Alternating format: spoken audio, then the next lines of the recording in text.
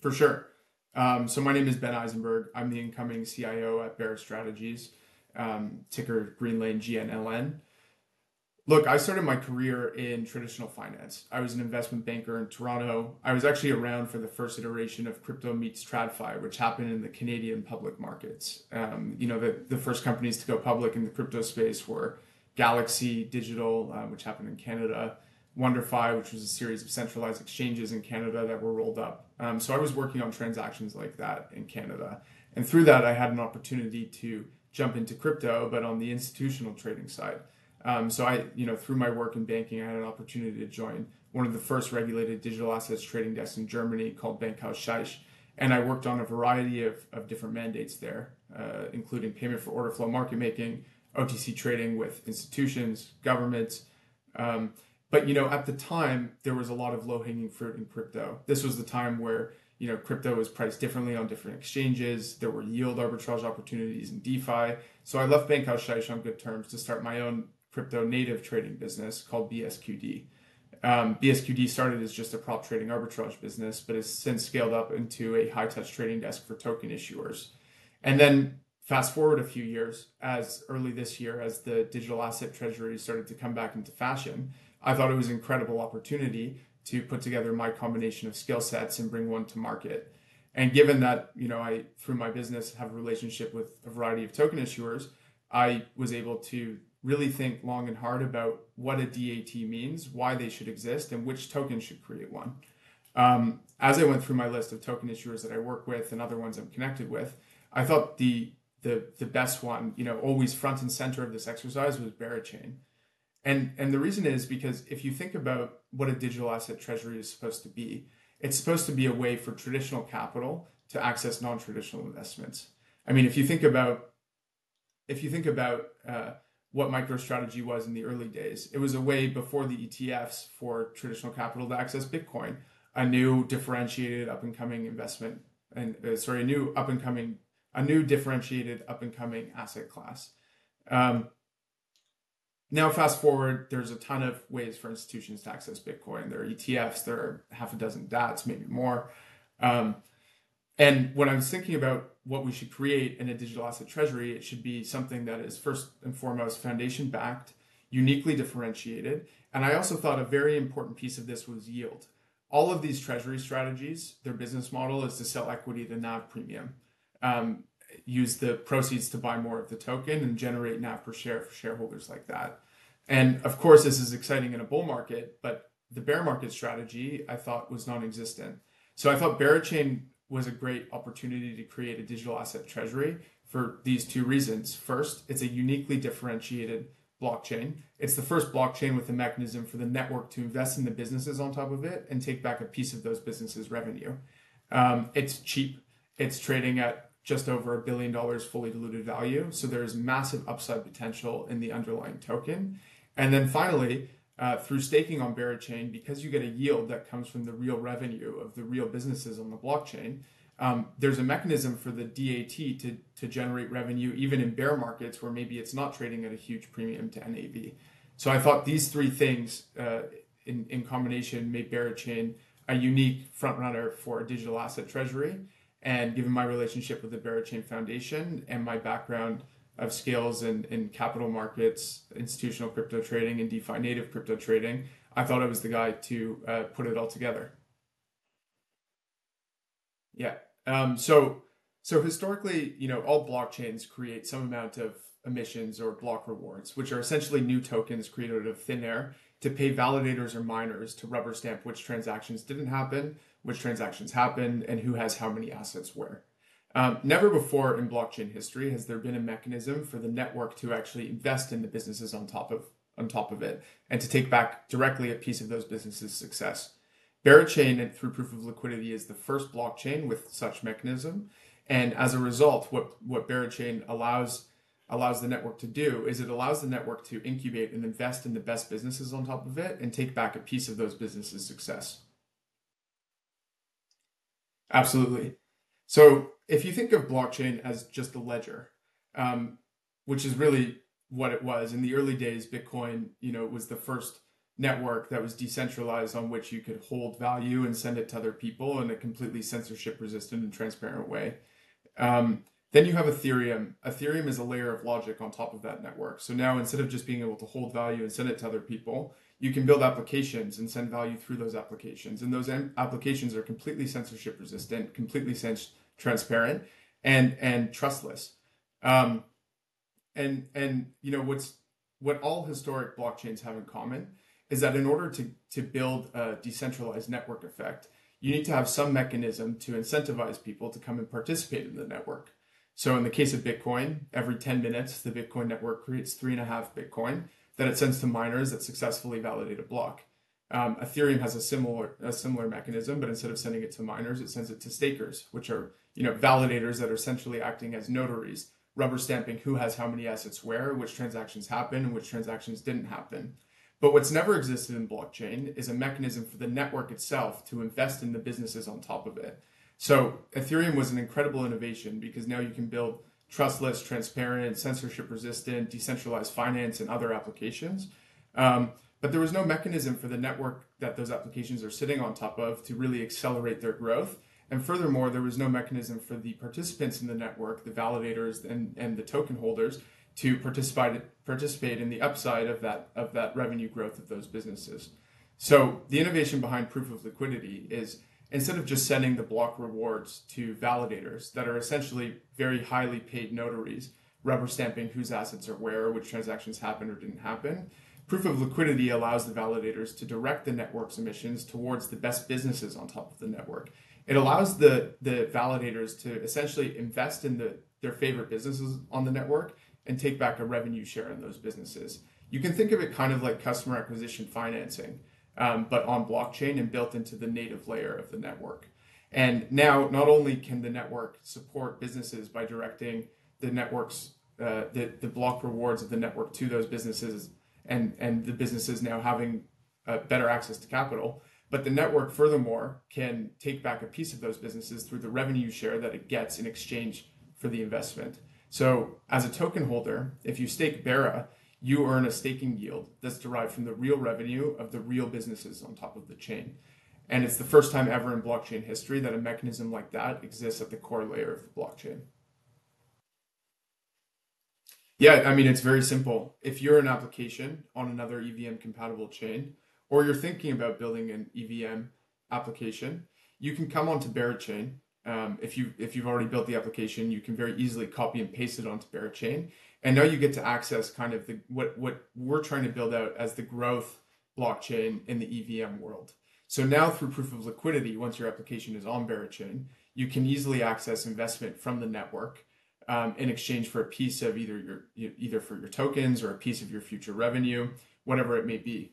So what value does Berachain bring to you as an application? Well, you come onto Berachain, you opt into proof of liquidity, and now you can access growth capital, which you can use either to acquire new customers, fund development costs, spend on marketing, whatever it may be. Yeah, I mean, this is a really exciting transaction because now for the first time ever, traditional capital can access Berachain. So this is a big deal. Previously, Berachain was a very well-known coin amongst crypto natives. You can't go to a crypto event without hearing about Berachain. It's listed on every exchange. It's trading, $50 to $200 million a day in volume on the major exchanges. It's very well distributed amongst crypto natives, but previously there was no way for traditional capital to access it. And if they could access it, they still could not fully access the benefits of proof of liquidity through staking. So what we've done here with the digital asset treasury is we put together a vehicle through which now traditional capital can access Berachain.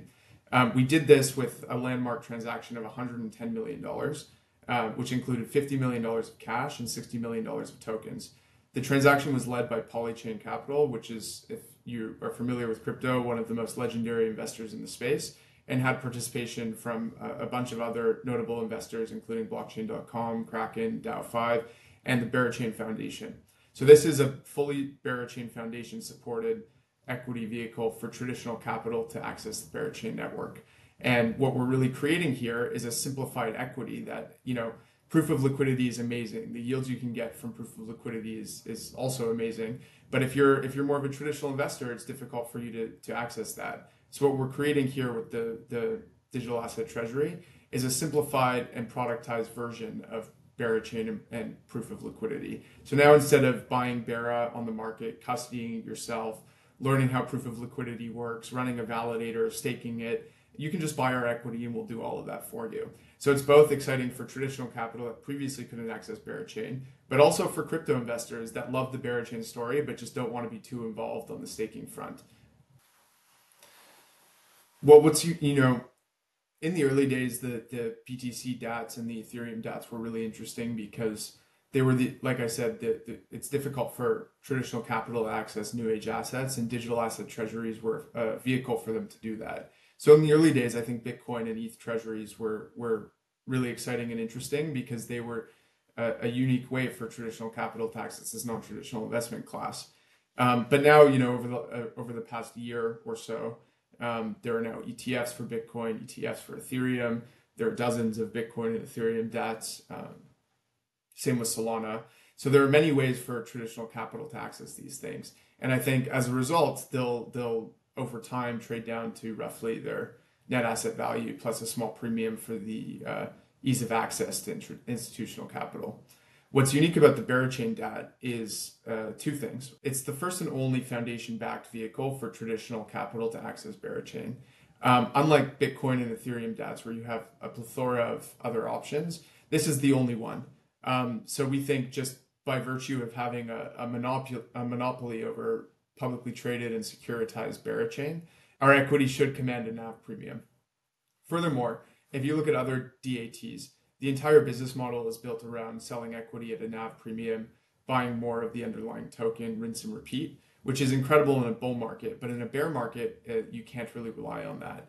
And just given my capital markets background, I was very well aware of that as we were structuring this transaction. And that was one of the main reasons I chose Berachain. Aside from it being a completely unique and new technology, Berachain pays a significant yield through staking. And so as a DAT, instead of just relying on our ability to sell equity at a NAV premium to generate NAV per share and do accretive transactions for shareholders, we make revenue every 15 minutes just by collecting staking rewards. So we have a significant yield that not only funds the cost of operating a public company, but furthermore should lead to significant profitability. So Berachain has some really unique and high-profile investors in the blockchain that have helped the network secure exciting partnerships that are yet to be released on the real estate tokenization front.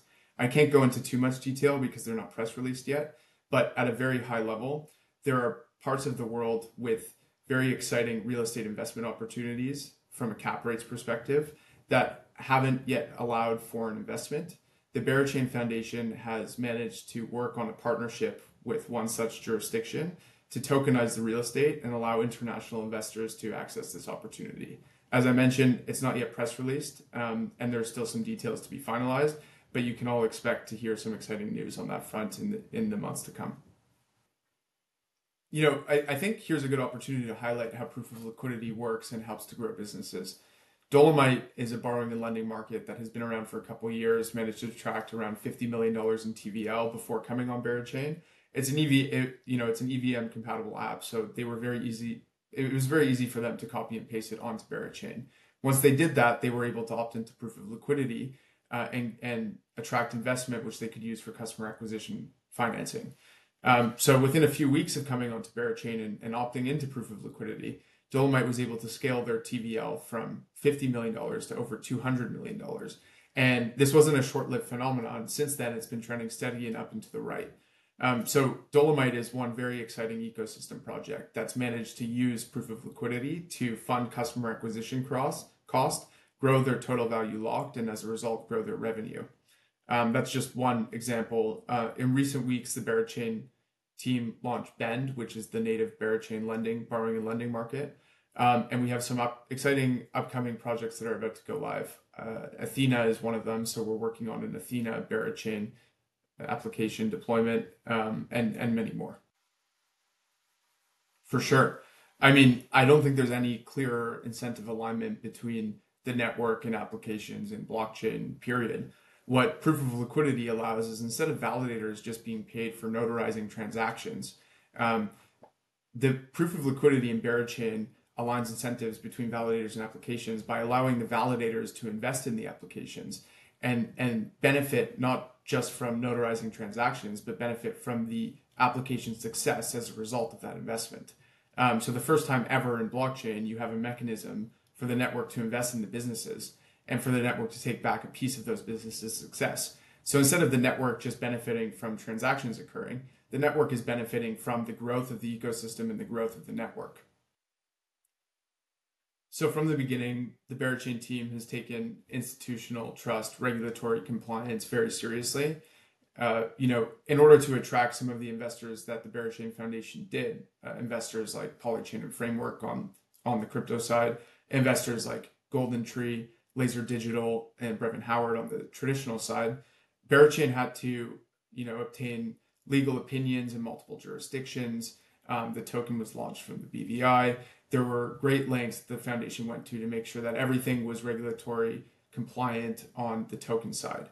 But, and that's enough for some institutional investors that are on the edge and willing to dip their toes into the real crypto native world. But it's not enough for traditional investors that don't have crypto in their mandate. Registered investment advisors in the US that maybe can't own crypto, that like the Berachain story and like all of the measures that we've taken on the token side in terms of regulatory and compliance, still are unable to buy the token because it's not inside their investing mandate. So what we've done on that front is we actually created a digital asset treasury that's listed on the NASDAQ. So now even institutions that can't own crypto can get exposure to Berachain by buying the equity. So now we believe that we've created a robust regulatory and compliance framework that allows both institutional crypto investors and traditional institutions that can't own crypto to invest in Berachain. Well, Berachain has been a consistent participant and sponsor of events at Korean Blockchain Week. So it intends to keep doing that. We recently hired a head of investor relations that's sitting in Singapore. We have an APAC lead that's sitting in Korea. So the Berachain team, is always going to show up and throw events at Korean Blockchain Week, Token 2049 in Singapore. We have boots on the ground in both of those places, and we continue to explore partnerships on the commercial and consumer adoption side in those regions. So I think the key major things that you can expect to see BearStrategies do in the short term are, first, we're going to step into the market and buy a meaningful stake in the Berachain network. We already have over 54 million BERA on our balance sheet, making us one of the largest holders of Berachain, if not the largest. But we plan to take that a step further by taking the cash that we raised in this round and using it to buy BERA on the open market, to not just hold on our balance sheet, but to stake so that we can earn a yield and generate revenue for shareholders. So those are the major things you can expect to us to see in the short term. And then in the long term, we intend to generate a return for shareholders by doing a series of intelligent capital markets transactions that include issuing equity at a NAV premium, potentially buying back shares at a discount to NAV, all things that will create, accretion in terms of NAV per share to the shareholders of BearStrategies.